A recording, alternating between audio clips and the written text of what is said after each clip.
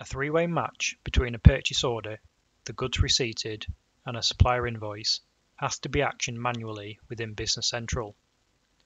A purchase order is first created, goods are then receipted, and finally the supplier invoice is analysed to ensure a correct three-way match. If both the purchase order and goods receipted document match the supplier invoice, the purchase order can then be posted and a purchase invoice is created. The original purchase order is then ultimately deleted.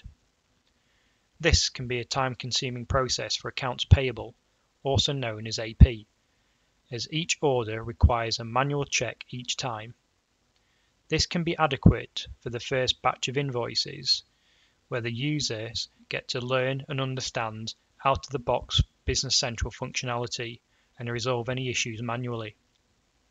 However, over time, an automated three-way match could be beneficial to your business. This demonstration will cover the creation of an initial purchase order, the receipting of goods, and finally the posting of the purchase invoice. Let's take a look at this in BC now. So I've already created the items here on the items list page. We've got the Business Central license and we've got the Office 365 license. We've also got the All My Systems Limited vendor, which can be seen here in the vendor list page. And finally, we've got the purchase order for All My Systems Limited. We've also got the invoice that's been sent by the supplier with all of the additional information such as the company name and the items which are on the invoice. So if we go back to the purchase order, we can see here we've got the vendor number and the vendor name, and we've got the two items in the item lines, the total being £360, which match the supplier invoice. So as you can see, when we look at the quantity, we still have the quantity to receive showing us 1, and we've got received quantity here showing us blank. We've also got quantity to invoice showing us 1, with quantity invoiced showing us blank. This is showing us that the inventory against these two line entries have yet to be received or invoiced. In order to do this, we can click on Posting and Post.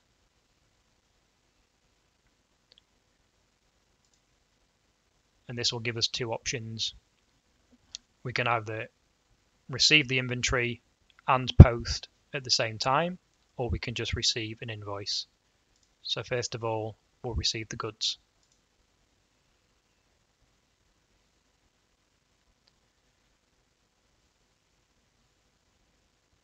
Now, when we check the lines, we'll see the quantity of 1 will have gone from the quantity to receive to the quantity received column, and the 1 for the quantity to invoice still has to move into the quantity re-invoiced column, which we can do now.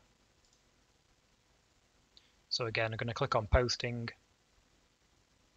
and Post.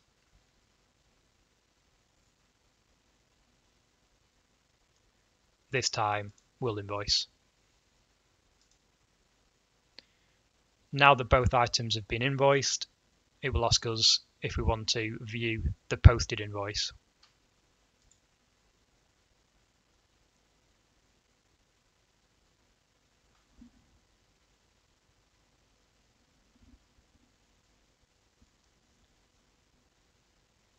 And when I click on yes, it now opens up the posted purchase invoice, and all the information will match that was on the purchase order.